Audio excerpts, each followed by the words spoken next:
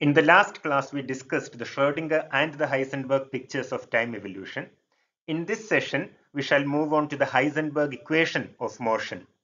To derive the Heisenberg equation of motion, we shall assume that the Schrödinger picture operator AS has no explicit dependence on time. This means that the partial derivative of the Schrödinger picture operator with respect to time can be taken as zero.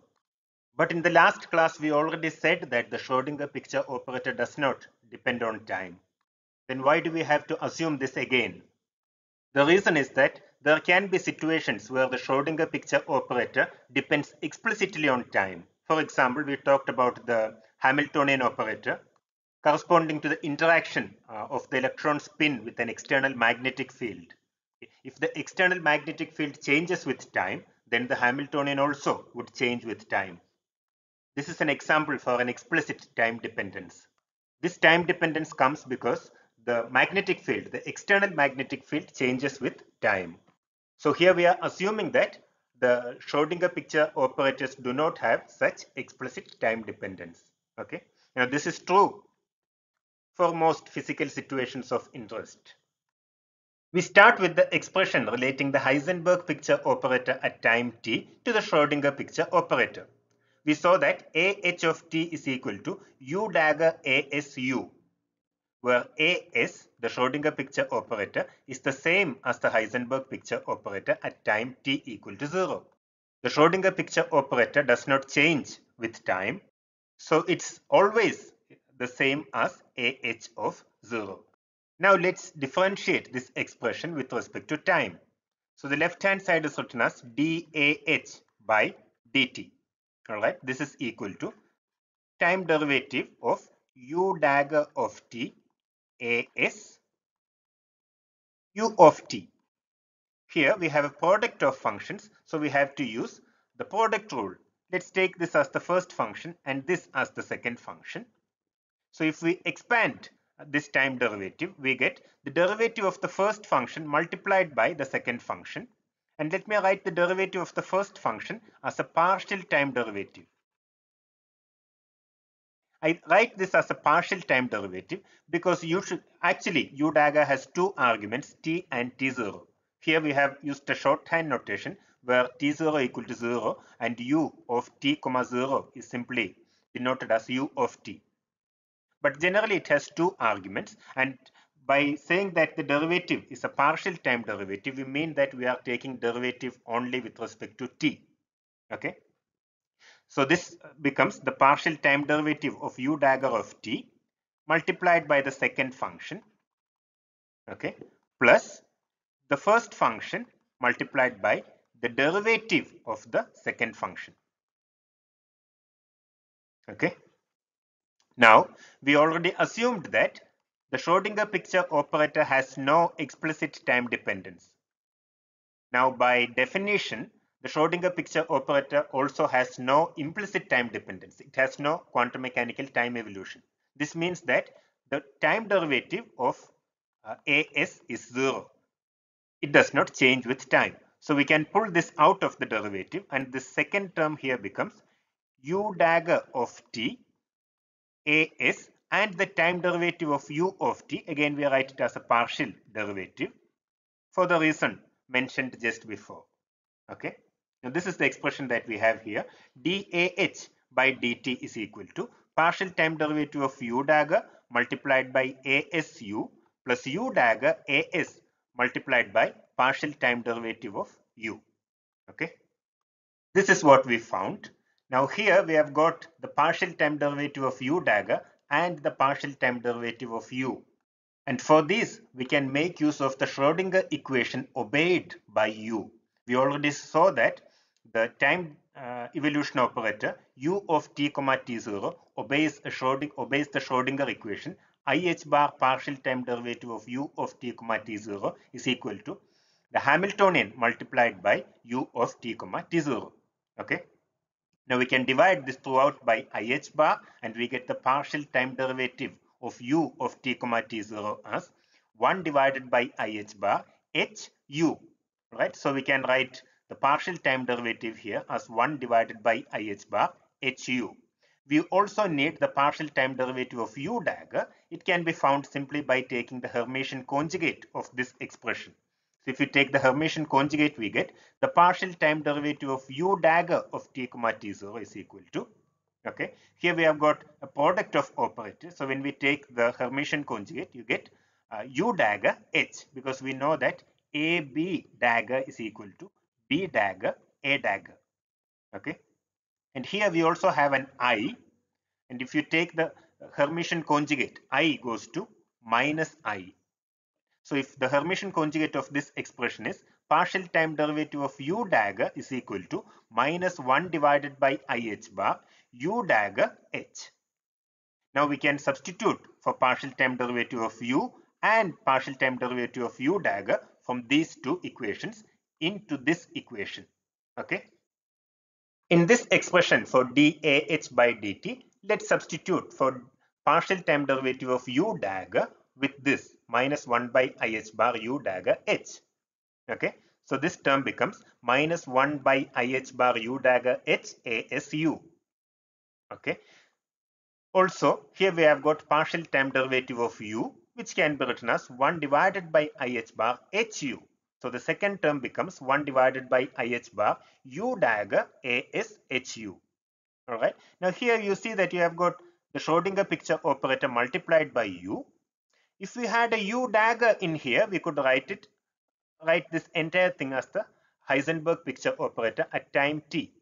Right, but we cannot simply insert a u dagger here, but we can insert a u dagger in here, because u dagger is the identity operator by the unitarity property. All right, this is the unitarity property of time evolution operator. So let's introduce a u dagger in here. All right, in between h and as here, and in between as and h here. All right, so we get dah by dt is equal to minus 1 divided by IH bar u dagger h, and here we have inserted a u dagger. The rest of the expression is the same, asu, plus 1 divided by IH bar u dagger as, and in between as and h we are inserting a u dagger. Okay, now we see that here we have got a u dagger ASU, and here also we have got a u dagger ASU. What is this? This is AH of t. This is also AH of t. Okay, so this expression now becomes dAh by dt is equal to, let's pull this 1 divided by IH bar outside. Let's write the positive term first, all right, which is this term. This is AH of t multiplied by u dagger HU. All right, and what do we have here? Minus, all right, minus u dagger HU multiplied by AH. So this is u dagger HU multiplied by AH of t. Okay. Now this is of the form operator A multiplied by operator B multiplied minus operator B multiplied by operator A. Alright, this is nothing but the commutator of these two operators. So we can write this as 1 divided by IH bar, the commutator of AH of t with u dagger HU. Okay, so that's the expression we have here. dAh by dt is equal to 1 divided by IH bar, the Heisenberg picture of the commutator of the Heisenberg picture operator with u dagger HU. Okay, so we have time derivative of AH is equal to 1 divided by IH bar multiplied by the commutator of AH with u dagger HU. Now if you remember, this Hamiltonian came from the Schrodinger equation satisfied by the time evolution operator, and we had the Schrodinger equation for the time evolution operator when we were discussing the time evolution of state gets. Okay, and time evolution of state gets happen in the Schrodinger picture, which means that the Hamiltonian sitting here is the Hamiltonian in the Schrodinger picture. This is HS. So the Hamiltonian here is the Schrodinger picture Hamiltonian. But u dagger Schrodinger picture operator multiplied by u is actually the Heisenberg picture operator. All right. So you may think that we may write this u dagger HU as the Heisenberg picture Hamiltonian. Okay. But we don't need to do this in elementary applications, because in elementary applications, we are considering the case where the Hamiltonian does not depend on time explicitly. In that case, we say that u has the form exponential minus I h t divided by h bar. Now this is a function of the Hamiltonian. The Hamiltonian does not change with time, so this commutes with the Hamiltonian. All right, a function of an operator commutes with the operator itself. Now, if the operator is time dependent, then this gets complicated, all right? But here the operator does not depend on time. So this commutator is true, which means that the time evolution operator commutes with the Hamiltonian, which means that this u dagger hu can be written as u dagger u h, and u dagger u is the identity operator. So u dagger hu is simply the Hamiltonian itself. Okay, if u is equal to exponential minus I h t divided by h bar. Okay, so this means that we can finally write this time derivative for the Heisenberg operator dAh by dt is equal to 1 divided by IH bar, the commutator of the Heisenberg picture operator, with the Hamiltonian. Okay, so we get dAh by dt is equal to 1 divided by IH bar multiplied by the commutator of AH with the Hamiltonian. Okay, this equation is known as the Heisenberg equation of motion. I hope the Heisenberg equation of motion looks familiar to you, because when we studied classical mechanics, we talked about the Poisson bracket formalism of classical mechanics. Over there, we saw that for a function a of q and p, position and momentum, this is some function of q and p without an explicit dependence on time, right? So if a is a function of q and p, and if a has no explicit dependence on time, we saw that we can write the equation of motion like this. The time derivative of a is equal to the Poisson bracket, right? The Poisson bracket of a with h, where h was the classical Hamiltonian. Now you see that these two equations look very similar.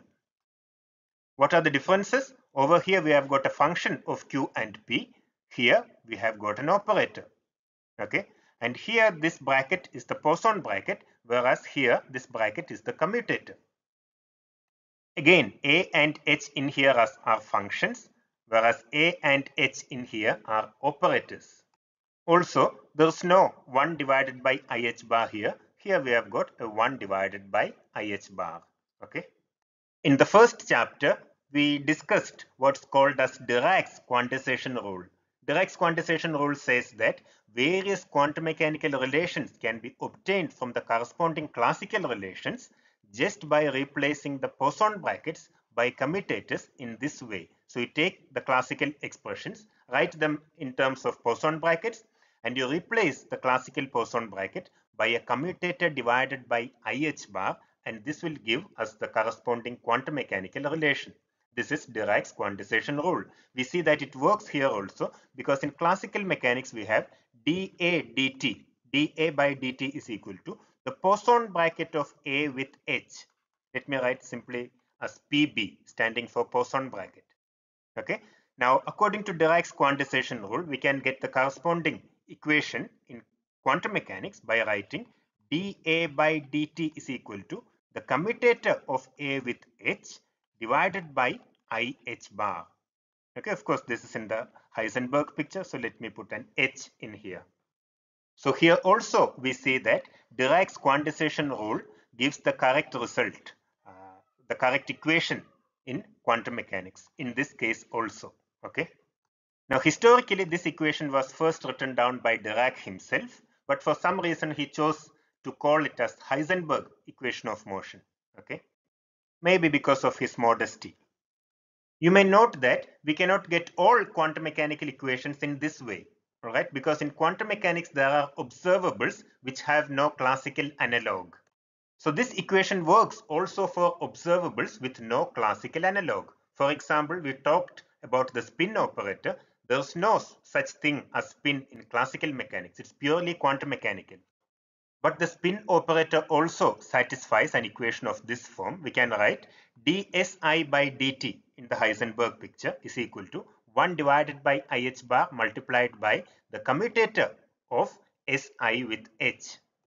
This equation actually works, and we can discuss spin precession, etc. using this equation also. But this equation has no classical analog. We have no such equation in classical mechanics because the spin here, right, it's not a function of Q and P. So in classical mechanics, we don't have an equation corresponding to this. This means that there are equations in quantum mechanics which cannot be obtained by Dirac's quantization rule. In other words, we can't obtain all of quantum mechanics from classical mechanics alone. But the converse is actually true. We can obtain all classical mechanical relations from the corresponding quantum mechanical relations. We just invert the procedure. You write the quantum mechanical relations, and instead of the Poisson bracket, instead of commutator divided by IH bar, you replace it with the Poisson bracket, and you will get the corresponding classical mechanical relations, provided we are talking about quantities with classical analogues. So if you need a classical mechanical equation for a classical mechanical quantity, you take the corresponding quantum mechanical equation and replace the commutator divided by IH bar with the Poisson bracket. This always works. In other words, classical mechanics can be derived from quantum mechanics, but the opposite is not true. So quantum mechanics is more fundamental than classical mechanics. Classical mechanics is only an approximation and not a fundamental description of physical reality. In this class, we discussed the Heisenberg equation of motion. We started with the expression relating the Heisenberg picture operator with the Schrödinger picture operator. Then we took the time derivative and we saw that we can write this as 1 divided by IH bar commutator of AH with the Hamiltonian. This is called the Heisenberg equation of motion.